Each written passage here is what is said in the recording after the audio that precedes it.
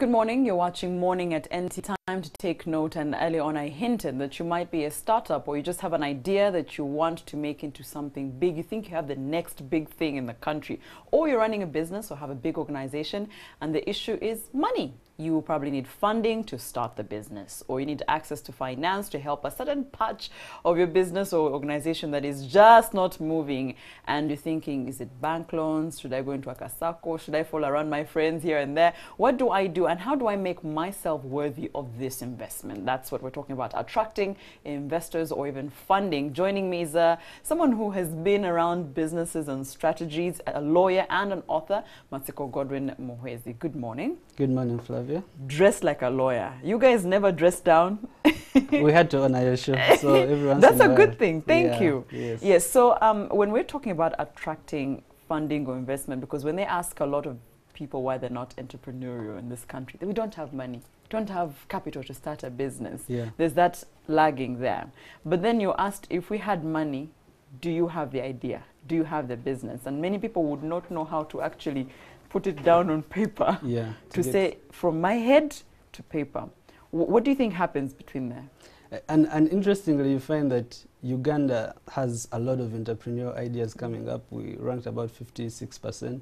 So the ideas are there, but for the many startups that come in this country, they don't see the first or second year. Yes. And so it's not that we don't have the ideas, it's that space of everyone is thinking in one place. If I have an idea, let me go for a loan. If I have an idea, who is that big funder? Yes. So I think it's for people to strip it down and say, wait a minute, there's already finance around me that I can work with. You can bootstrap and, you know, start with money that you already have. Your savings. Yes, your savings. You start with family and friends, because you see, with these kinds of startups, people are not necessarily investing in your idea at the start of it. They are looking at you as a person. And so it's harder to convince people that you've just met or haven't met yet than people around you who know you. Yeah, this person has integrity. This person is ambitious. Let's give them a chance. I think if people could start with the people around them and the people they've worked with.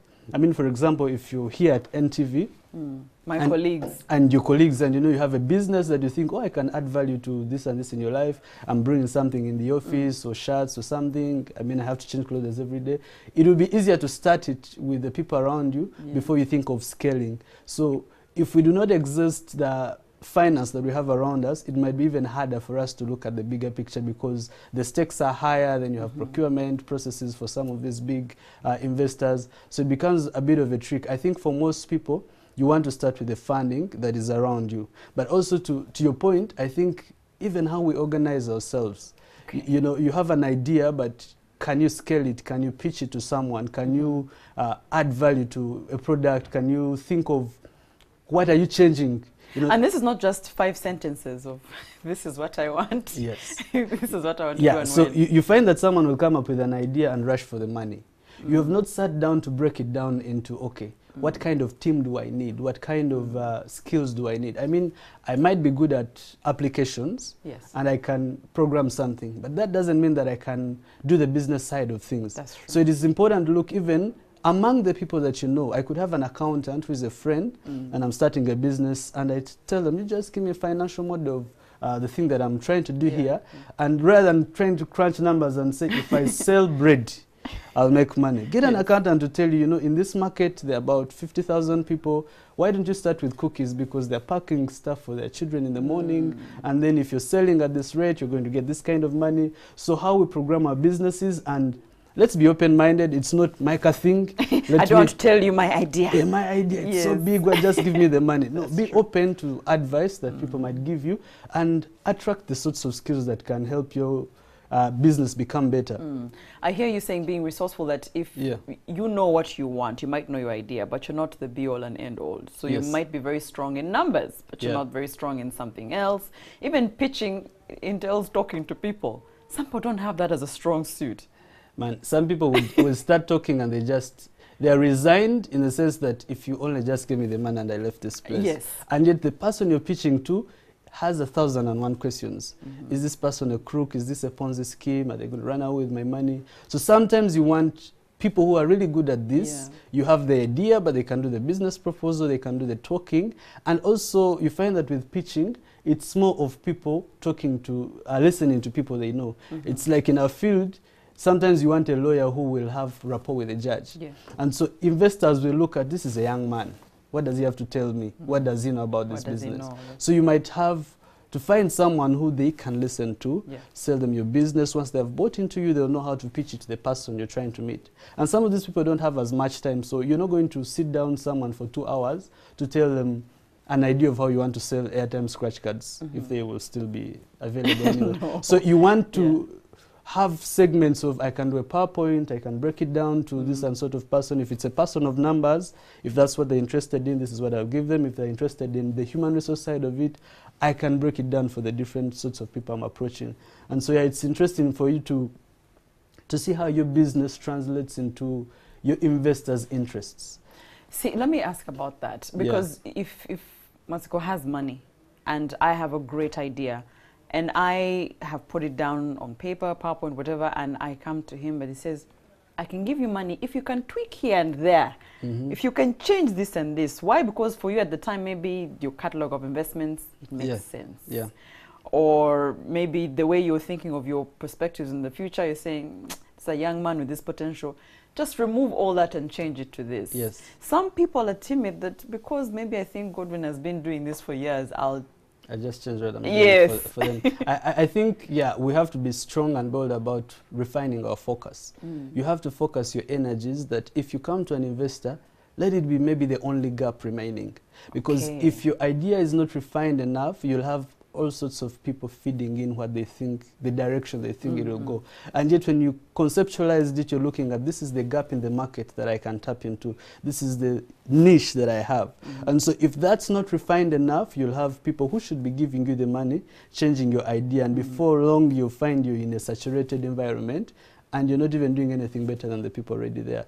So you want to focus your energies on building your product the best way you think it is, so that when a financier comes in, it's the only thing you want from them. But isn't there an advantage to them tweaking things if it helps for me to make a profit at any point? Maybe there's something you have not seen that they have seen with their experience. I think the advantage I see with that is that when you talk to people who have been there, they know the market, they know the environment, they know what they'll be willing to invest in. So you take it under advisement, I would say. You don't necessarily change everything you have. You want to go back to the drawing board and say, I have had this and this, or maybe I need a different investor. Maybe these are not the right fit for my idea. But if what they're saying makes sense or adds value, then absolutely, I think you can add it to what you're already doing and get the money.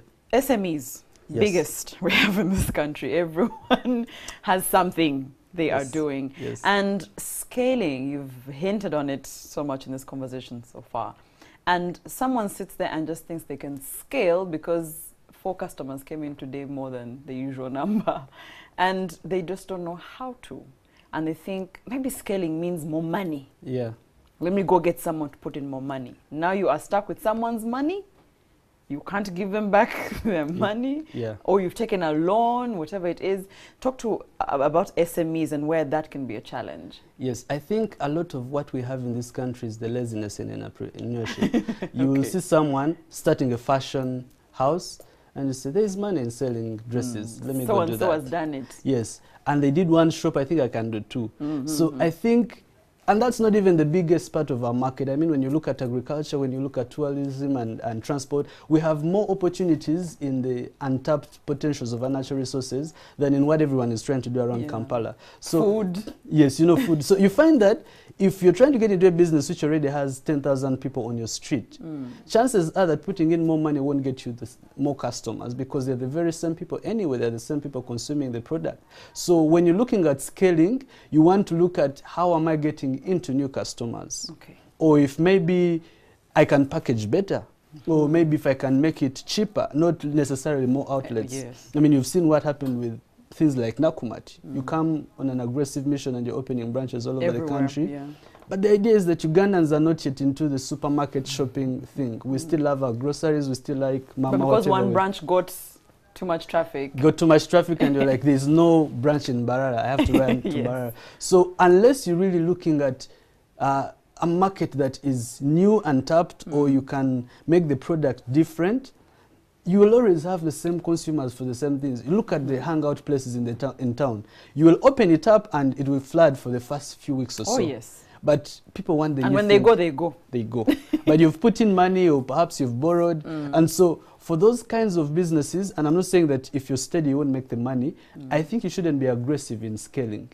You want to build systematically. And to your point of borrowing money for some of those things, I think you want to use as less debt as possible for some of those businesses, so that if an investor comes in, they're perhaps just funding the expansion, and that's the only thing you have to worry about, but not your core business. And so, and even with some of these angel funders, you find that they have equity options. So it's not necessarily that they'll want debt from you. So why run to a bank for a debt if someone can give you money and become a part owner, and then you think together and they can cover some of the risk? Because some of these angel funders are interested in high risk, but they want the growth. Yes. So for as long as it gives them the footprint, that's fine with them. And you want more of those than those. You go do the business, bring money. Bring my money.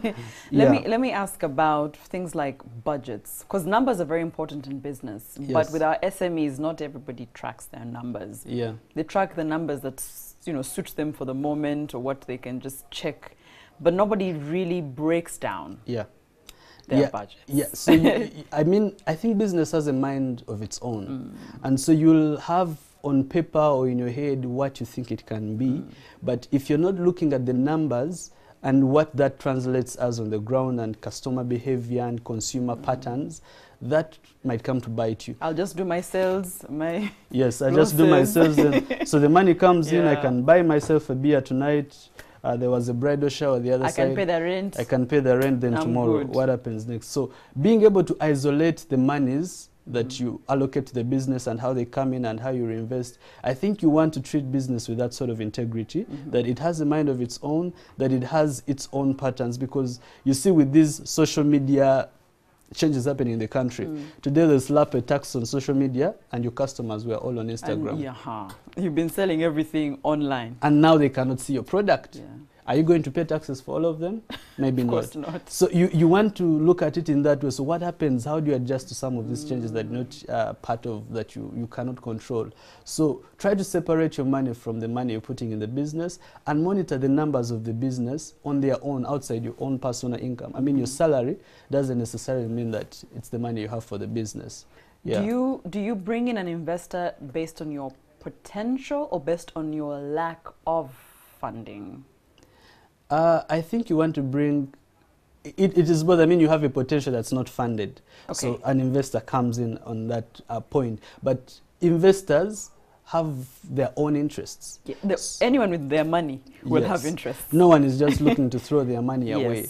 So more importantly is, how does my business fit into the strategic plan of this investor? How does my business model or what I'm selling add value to this person? Why should they spend additional money on me anyway? So you want to look at the value you add.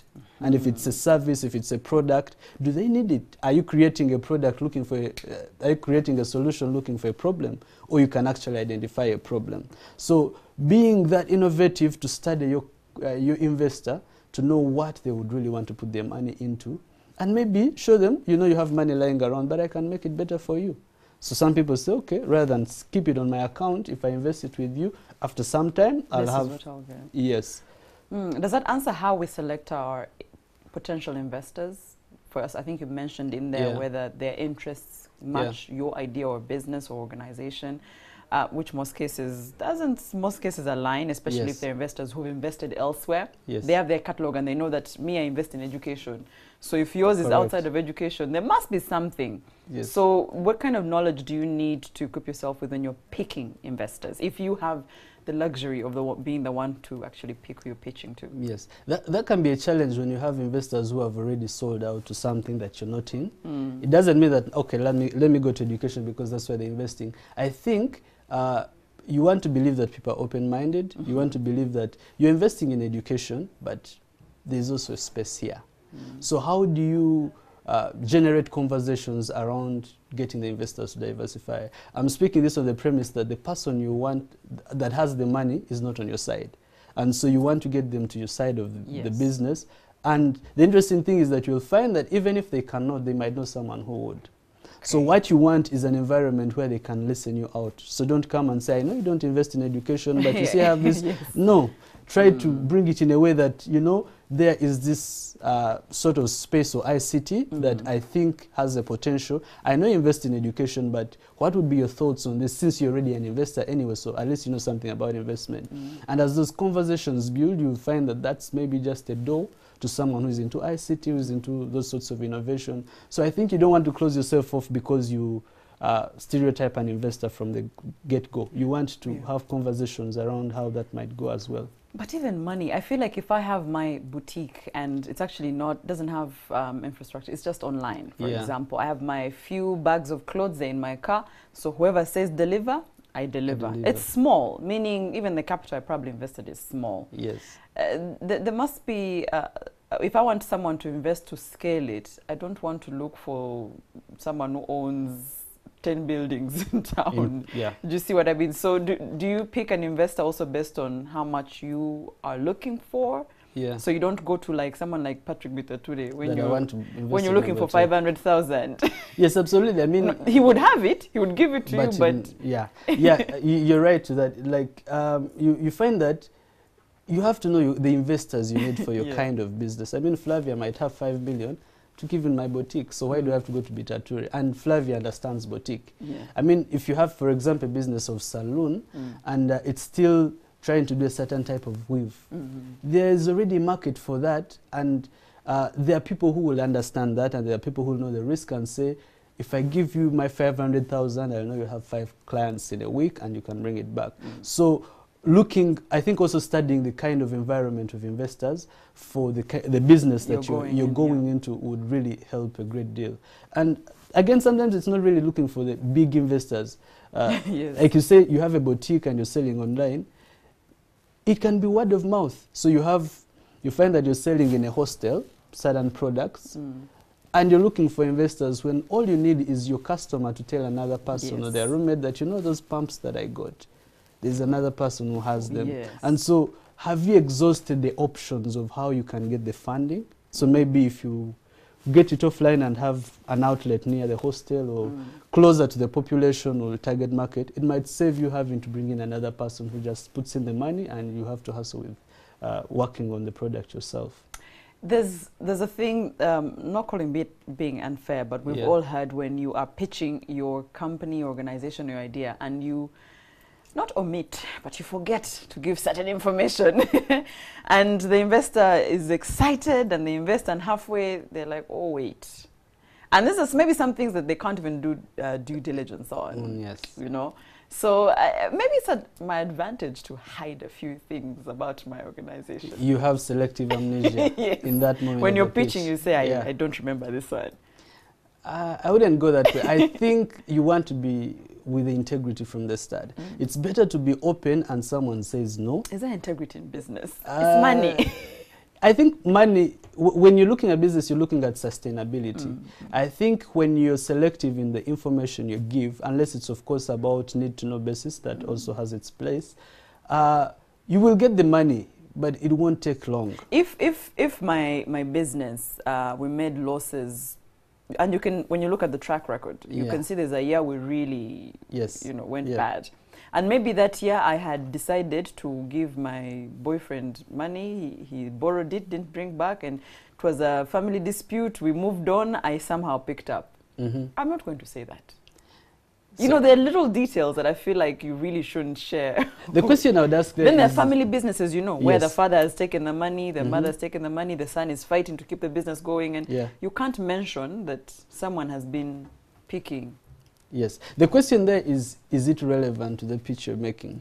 Sometimes it might not be. So I wouldn't have a problem with, I mean, you don't have to throw, you see, yesterday I ate this breakfast, what did I forget yes, the to money? the I think investor. you want to be relevant to the investor you're pitching to. You want to know what they need to know. But the key thing is that you don't omit something that is vital for them. If it would change their mind about investing with you. But those are patterns, Godwin. Those are patterns. It means I don't know how to handle I don't know how to separate, for example, my family from my business. And you're going to give me money, and eventually someone is going to come and pull from the dollar and say, you add it. Yes, it's a habit. Yeah, so that's sort of, I think you really have to make that distinction. If you want to study how your business is moving, I think you really have to separate it from the other things that you do, your family, and they have to be clear. You know, when you don't project risk from the start, you don't know how to handle it. So it's best for you to project this risk and even put out a treatment strategy and say, you know, if this means that I don't do my shop where I stay, I'd rather partner with someone somewhere else. Or if it means that I don't have my wife in my business because she doesn't know which sugar is for selling and which one is for home. Yes. Yeah, I think you don't want to omit vital information, but also you want to project the risk from the start. And because you can raise it to the investor and say, this and this has happened, but it's a lesson learned. This is how we've moved on from it, and I don't see it recurring. But even if it does, these are the treatment strategies we have for it. So hiding information will not really get you the money. Yeah. Knowledge. I think that's something I probably won't talk about, because we've spoken about things here and someone is probably years into their business and they're saying, oh, I really didn't. I wish I knew that. Yeah. How important is it for people to, even if your business is still going, because this is something you might not remember to do, to just equip yourself with information? Where do you get such information anyway? I think we're in a time, interesting time, when the information is all over the place. So if you want to get into a business, you want to know what that business is. You want to know who the people are. You want to do tourism and you don't know who Andrew Wekesa is. I mean, Amos Wekesa is in this country. And because with that, then you know what's their story. What haven't they done? Because maybe at their level, they are targeting Bazungu. But there's so many students with geography trips. And all I need to do is tell the school, I can take your students for this, so I hire my costa. That's still tourism. Yes. It's domestic. Maybe they can pay throughout the year, and everyone is being charged 100,000. And how many schools do we have here? Geography is a compulsory subject at some level. So you find that it's tourism. Wekesa has done it, but he's in his Bazungu. I am going to take the students, and I'll take them to the places that are examinable. So knowing the environment, knowing what you're going into the sector and the challenges there. I mean, everyone wants to buy boda. Everyone wants to buy a taxi. But what does it mean to be in that business? Because you have someone big in this government who has 1,000 bodas. And you're competing with them with your one boda. And you're competing with them. But also, I've noticed some of the boda people have their thrones. So you find, this is our place. You don't just come and put your bike there. It's staged, by the way. Yeah, you can't. So if you get a customer friend, will be a challenge. So what's the politics in that business you get? So you find that, and you see, you can see Uganda, for example, has a lot of potential in agriculture. But there's sort of like a cartel of some of these big exporting things. So you say, I'm going to go and start my maize. You do your maize and you're stuck with it. The point is, who are these big players? And are you better off joining them? Or saying, let me start my tomatoes, then once they get out of the garden, I'm sure there are many hotels in Kampala. Are you sure there are not people supplying those hotels already? Exactly. So you're stuck with a product at the end of the chain. And sometimes you want to just focus on a little bit of the value chain. You say, okay, let me just buy from the farmers, rather than try to grow and the season is bad, and then I didn't know what pesticide to use, and then I didn't know whether I should have used. You don't have to be in the entire value chain, supply chain. Yes. You can just be in one. Find one that you're good at. Maybe you're good at marketing. Find a way of marketing from one person to the end user. And that might be your thing. You don't have to say, I'll grow, then I'll do this, I'll do this. You look at, for example, coffee.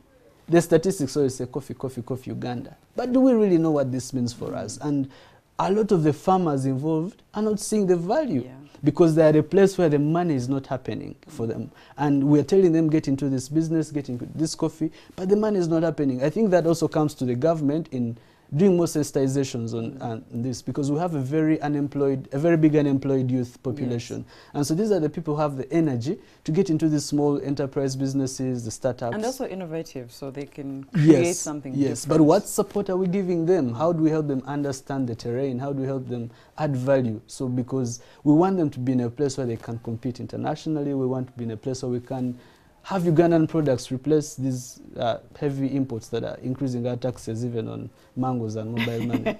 But yeah. Know your potential, know your numbers is quite important. If you have a strength in your idea, your business, maybe for you, you're great at marketing, and that is it. It doesn't hurt, as you say, don't go very far. Your family members, your friends.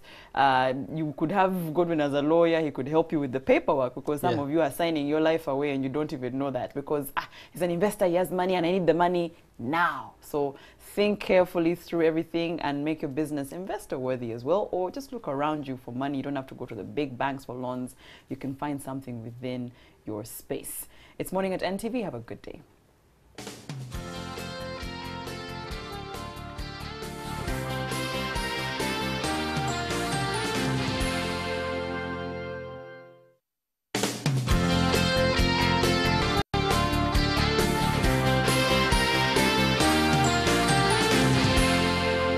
You're watching Morning at NTV.